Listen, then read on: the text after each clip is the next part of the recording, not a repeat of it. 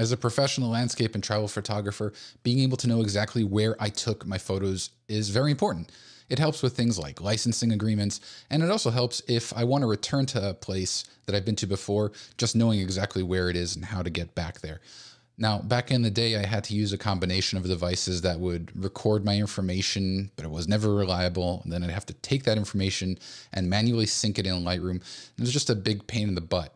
So in this video, I'm going to show you how I use my iPhone to automatically add the location information to every photo that I take on my Sony camera as I take it. So let's check it out.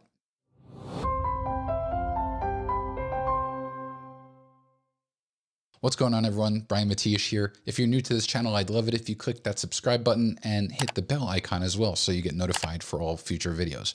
Now, I do think it is important to be able to know where you took your photos. A lot of times I'm in locations where I'm new to that area and I might want to return, and just knowing where I took the photos helps.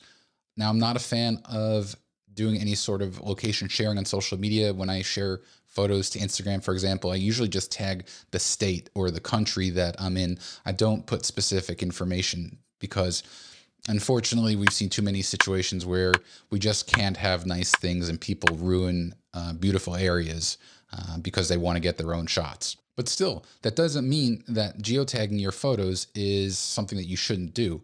Like I said, I do it all the time. And it used to actually kind of be a pain to get that location information onto your photos. It required, like I said, a few devices and syncing in Lightroom, and it wasn't ever really a perfect thing. But this solution works beautifully. Now for this setup, I'm using Sony cameras. I've been shooting with Sony cameras for a while now. And in this example, I'm going to use my Sony a7R Mark IV. I'm also an Apple iPhone user. So I'm using my iPhone 12 Pro Max, but this will work with Android devices as well. So all your Android users out there, you're good to go. Again, though, I don't know how it works with like Canon or Nikon or Fujifilm cameras, but with Sony, this is a pretty rock solid process. So let's check it out. All right, so here you can see I've got my iPhone 12 Pro Max on the left and my Sony a7R Mark IV on the right. Now, the thing you'll have to do before anything is download Sony's Imaging Edge app. So just go to your App Store or your Google Play Store, search for Imaging Edge, and that's what you'll need. So if we click it, there it is. And basically, the way it works is we're going to want to pair the phone to the camera over Bluetooth, and then turn on a setting that will enable you to use the phone's GPS antenna to write the geotag, the latitude and the longitude information onto each photo that's taken. And the really cool thing about this is that even if you don't have cell phone signal, you can be on airplane mode or you can just be in an area where you have no signal. This will still work because the GPS radio on the phone is independent of cell phone signal. So it's wonderful. It always works. All right. So first thing we need to do is pair the phone to the camera, like I said, over Bluetooth. So the way to do this is we'll start on the camera, and from the top, we're going to go over to the networking settings. Then we'll go down and over to page 2. Then we'll go down here to Bluetooth settings. And if it's off, which I think it is by default, we'll want to turn that on.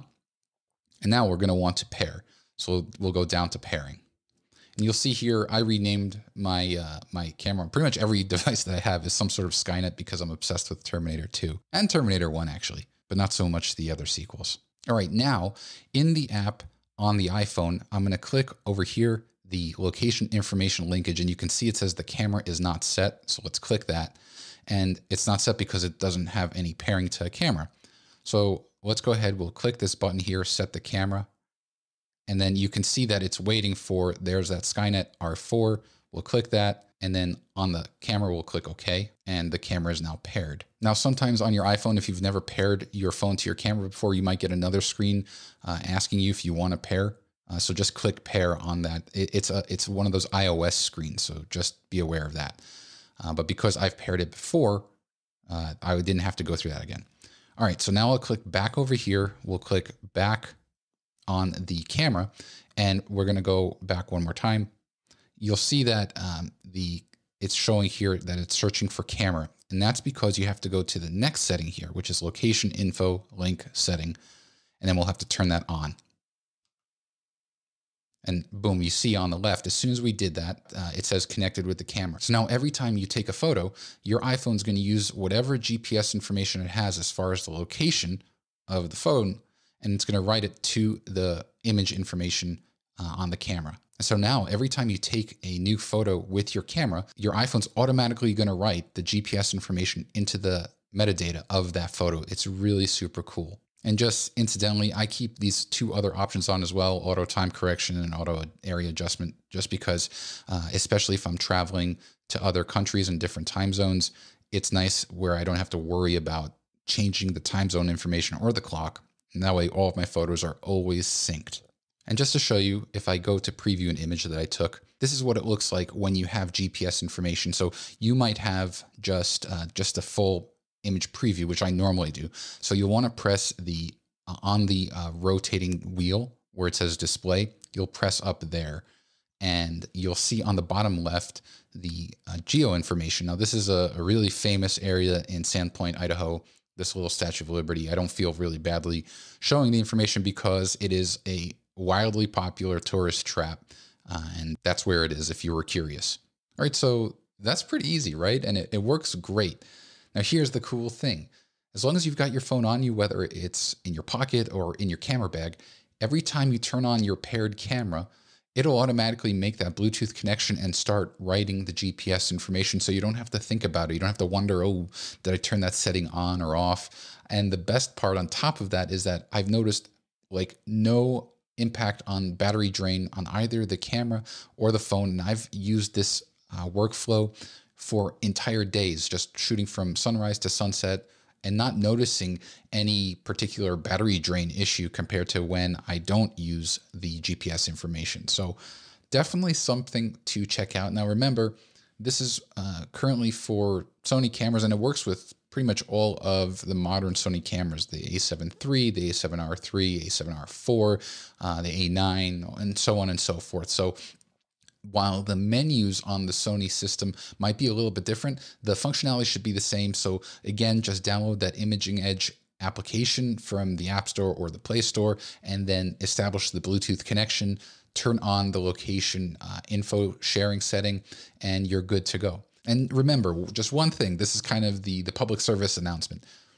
Be courteous, be conscientious about the location information that you share. If you're shooting at a wildly popular place like Multnomah Falls that everyone knows about, you're not going to be able to hide that information. Everyone knows what that waterfall looks like. But if you are hiking through or you're at an area that's remote, don't share that information. People don't really need to know how to get there. And unfortunately, it's just been proven that we're just not good when we're given that information as a whole. I know it's a bummer, but just remember, just be conscientious about which location information you share. So what do you think? Is this something you can see yourselves doing? Let me know in the comments below. And once again, I'd love it if you click that subscribe button, the bell icon so you get notified of all new videos, and hit that thumbs up button if you like this video. I'll see you on the next one.